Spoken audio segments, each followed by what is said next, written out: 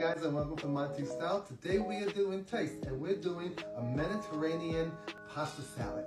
Let's get the cooking. Got the noodles all ready. So you're going to cook your pasta for 8 minutes, and then after they are done, you're going to mix your ingredients, which is right here. So the first thing we're going to do is add our seasoning, which is Italian seasoning, and crushed hot pepper and 4 tablespoons of extra olive oil.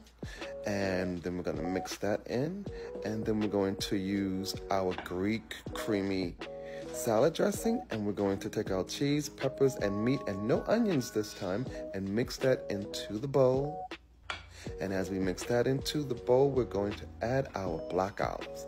As we add our black olives, we're going to mix that, and then our whole cherry tomatoes.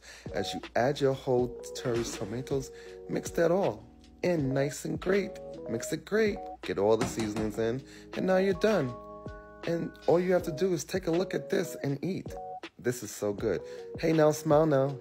This is Monty Style saying what? This is taste. Mediterranean.